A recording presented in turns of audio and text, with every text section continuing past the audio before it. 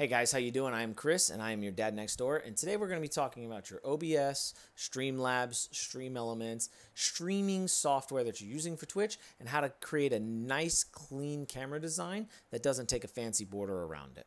You can see right down here, I have my video window here and my game window here. These two designs, I kind of came up with they call it a padding effect.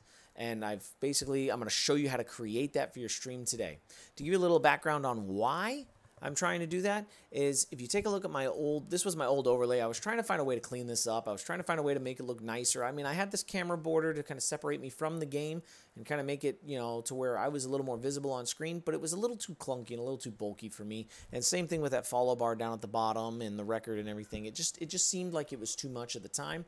So I was trying to find a way to clean that up. And this was a new design that I came out with.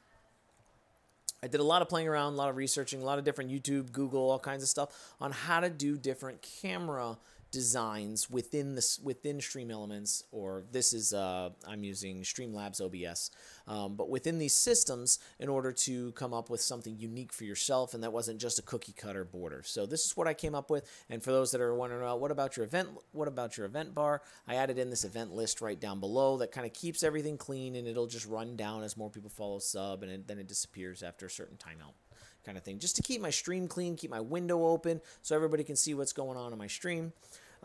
So we're going to show you how to create this. It's actually a really simple effect. It's a really simple filter effect for your camera, and I'm going to give you a real quick lesson on how to do that. In order to get started with this, we're going to use an application called Inkscape. It's open source software that allows you to basically, it's free, right? So you can download it, and it's really good at creating vector images and different types of files that are high resolution graphic types.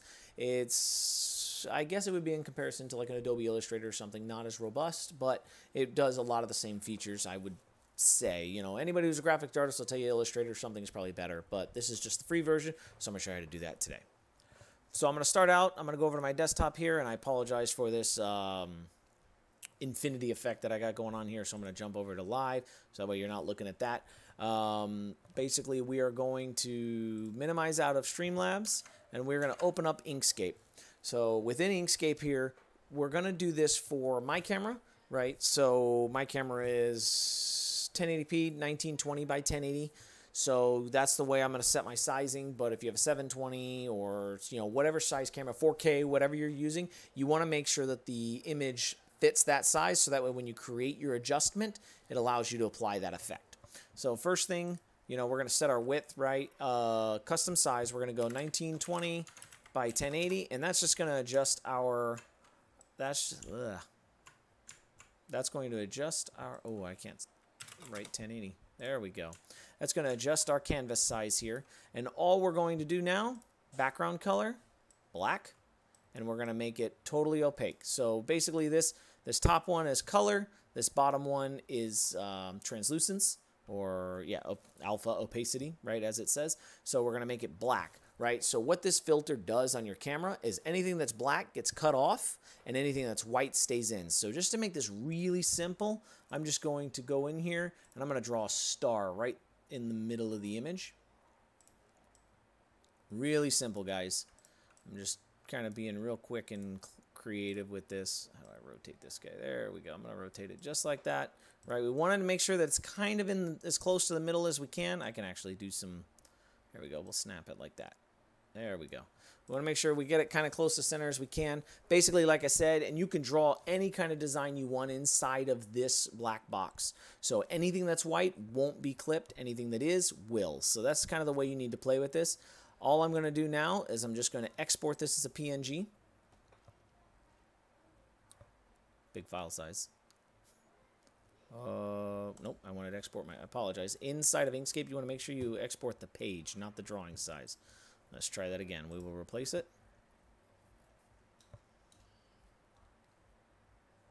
There, that is completed. So now we're going to go, all we have to do is go back into OBS now.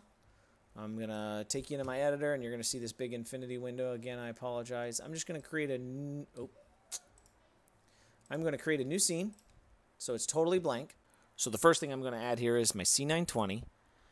Go into New Source, Video Capture Device, just add in my camera so you guys can see me again. Hello, how are you? And we're going to just resize this real fast so that way it's just kind of on screen here. And then I'll go back and I will add my desktop so you guys can see what I'm doing. Display capture. I'm just going to add existing source. Oh, drop that below the camera. Hello again. So now what we're going to do in here is we're going to go into this C920.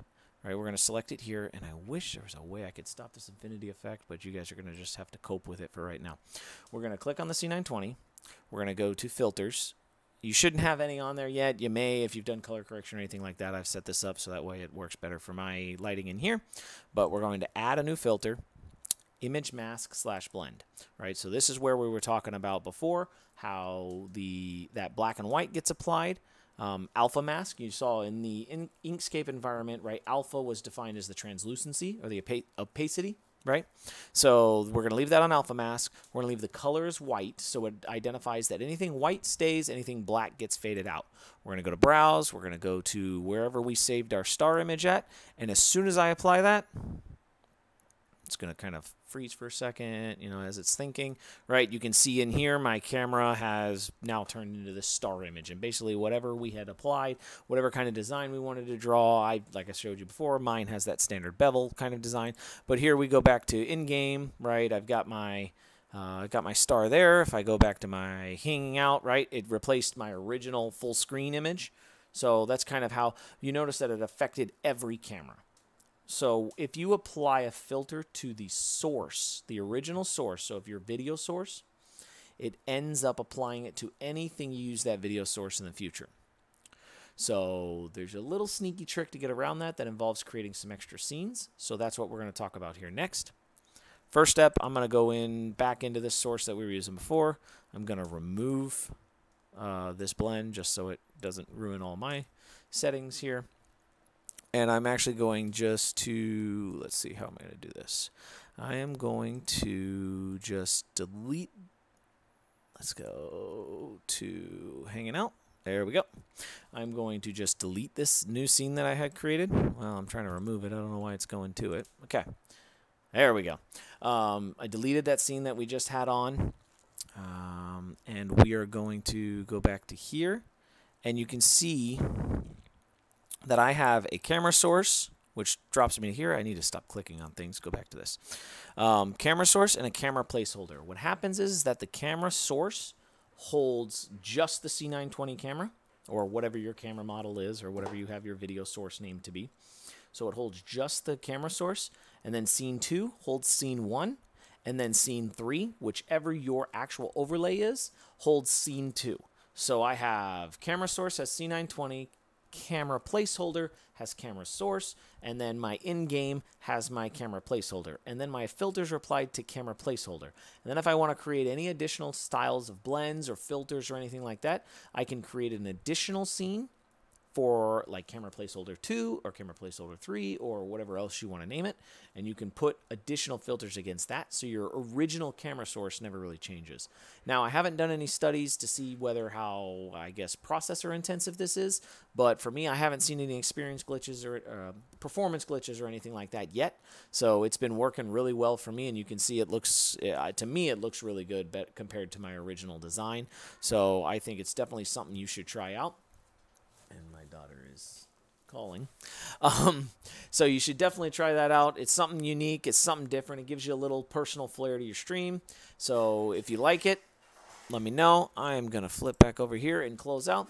Thank you for watching the video. I hope you finished it all the way through. I hope it was helpful for you. If it wasn't, tell me why. Tell me what you want to see. I'm going to continue to go through these different filters and these different options that are inside of Streamlabs here and try to figure out what we can have and what the best way we can create our own unique touches to our overlays. If you like this video, please subscribe, thumbs up, give me comments, give me feedback. I want to know what you guys want to see so that way I can give you the best content that you're looking for. Other than that, if you're interested in coming and chatting with me live, come check out my Twitch. It's down here, and I'll also have a link for it in the description of the video. I stream on Tuesdays from 7 to 11 plus Eastern Standard Time. You know, you always got to end on a win, so that way, you know, 11 o'clock rolls around and I haven't been on a win streak. I always got to ride it out till I finish it through. But other than that, I appreciate you watching the video. I hope you enjoyed it. Hope it was beneficial for you.